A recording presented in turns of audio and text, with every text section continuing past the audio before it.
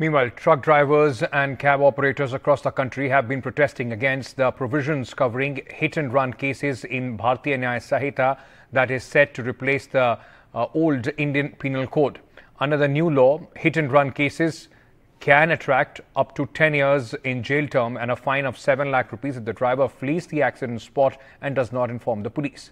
Now, amid the protest, the All India Motor Transport Congress held a meeting today. There has been panic, ladies and gentlemen, in buying fuel since the protest started. And after all, the protest, in fact, gaining momentum. The Chandigarh administration has regulated fuel sale in the city. The administration has limited sale for passenger vehicles. For two-wheelers, it is limited to 2 litres or a maximum of the value of rupees 200, and 5 litres or a maximum of the value of 500 for the cars daily. Meanwhile, Home Secretary will hold a meeting with the All India Motor Transport Congress this evening to try and find out a solution.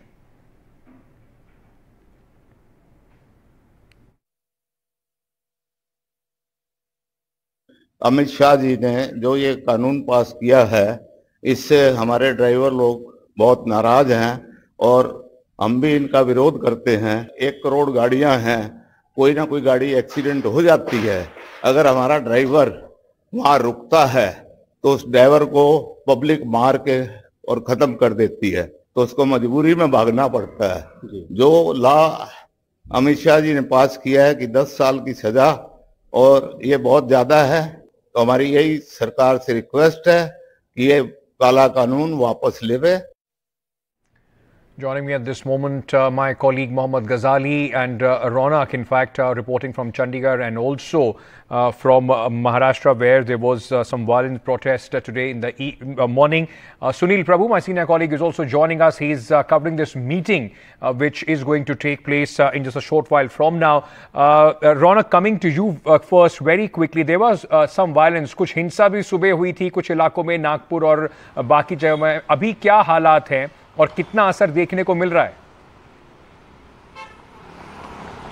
जी देखिए अंकित, अगर मुंबई की बात की जाए तो मुंबई पे फिलहाल उतना असर देखने को नहीं मिल रहा, लेकिन महाराष्ट्र के जो दूसरे इलाके हैं, खासतौर से नागपुर से जो अभी खबर सामने निकल कर आ रही है, लगभग आधे से ज़्यादा ऐसे पेट्रोल पंप्स है जहां पर स्टॉक खत्म होने का बोर्ड जो है वो वहां पर लग चुका है। तो कल किस तरह की स्थिति वहां पर रहेगी वो कल निश्चित तौर पर देखने को मिलेगी, लेकिन महाराष्ट्र के तमाम अलग अलग इलाकों से इसी तरह की खबरें सामने निकल कर आ रही, क्योंकि ड्राइवर हड़ताल पर होने की वजह से जो पेट्रोल और डीजल की गाड़ियां जो रोजाना पेट्रोल पंप्स पर जाकर अपना स्टॉक जो है वो भरा करती थी, वो अब नहीं पहुंचने की वजह से कई शहरों में इसकी बड़ी किल्लत जो है वो देखने को मिल रही है।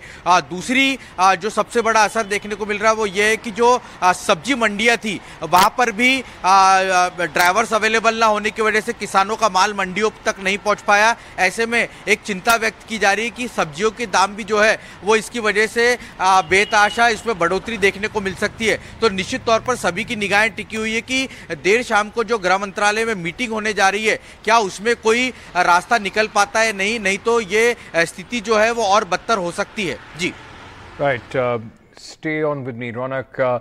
Mohammad Ghazali, in Chandigarh specifically, now there are fears, and of course people at this moment can feel that kind of palpitations. Not only is it just the rationing of the fuel in Chandigarh, but also the prices of certain commodities going up. Oh yes, and not just in Chandigarh, though the Chandigarh administration has come up with this idea of regulating the sale of fuel to individual customers, but the situation is almost the same in the Tri-City. Right now I'm here in Panchkula. You can see in my background, this is the fuel station where I was reporting in the afternoon, just a couple of hours ago, like around 3 or 4 p.m. And now they have just turned off the lights to show that they have run out of stock. And the same situation is in Mohali, which is in Punjab, the sister city or the twin city from here, and in Chandigarh. So in the Tri-City, the situation is like this. People are trying to get updates from news channels or the social media to ascertain the fact that how long will this protest go. And what is happening is that why the situation is more dire here as compared to other states, because you have Himachal and Jammu Kashmir here, the two states one of the union territories there, which are connected through highways. So all the essential supplies goes towards this national highway 1, which connects Delhi with Jammu, with Punjab, with Himachal Pradesh. Now on the highway, there are many private operators who are protesting, and they're not even allowing, if somebody wants to move towards, if any private truck or lorry is trying to move or enter into the Chandigarh. So that's one obstacle. And people say that if this situation continues even for more than 24 hours from now onwards, it will start hitting the supply of essentials to other states as well. Operators from Punjab and Haryana both are protesting. And the situation is almost grim in Himachal, with 90% of the petrol pumps having run out of the fuel. Right. So this is the impact, and it's been the second day of this protest. Now let me take you to Sunil, where Sunil, whatever Ghazali and Rohan were telling us, Ronak were telling us at this moment, it will all boil down to this meeting which is going to take place between senior officers from the Ministry of Home Affairs and the association which has gone to meet them. What is expected here? Is there a way out with what the government sources are telling you? Well, it's going to be extremely difficult to find a way out, because what the transport union is saying, and basically something which Mr. Amit Shah as well as the government should have really, had some kind of thinking in this entire process, is that before you pass these laws, you should have consulted the stakeholders. This is the exact grouse that they have. They feel that this is a draconian, this is what they call a black law, which will affect the transport drivers in particular, because, it's a threat to their life, as well as the fact that, 7 years and 10 years and a huge penalty is something that will affect them. This is, of course, good for road safety. It's good for, pedestrians on the road, because there have been a number of hit and run cases. They're citing, the Ministry of Home Affairs is citing the excuse of the Supreme Court observations, whether that's, an order, because there's so many observations that the Supreme Court has passed. Have they taken that into account in various other laws that they have done?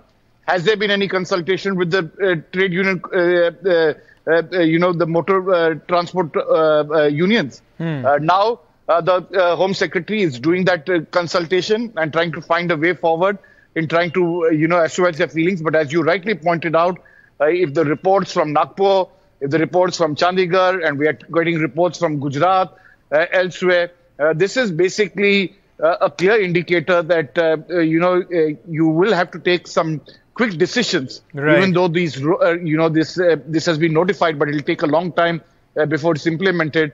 But definitely the misgivings and and the apprehensions of the others will have to be taken into account.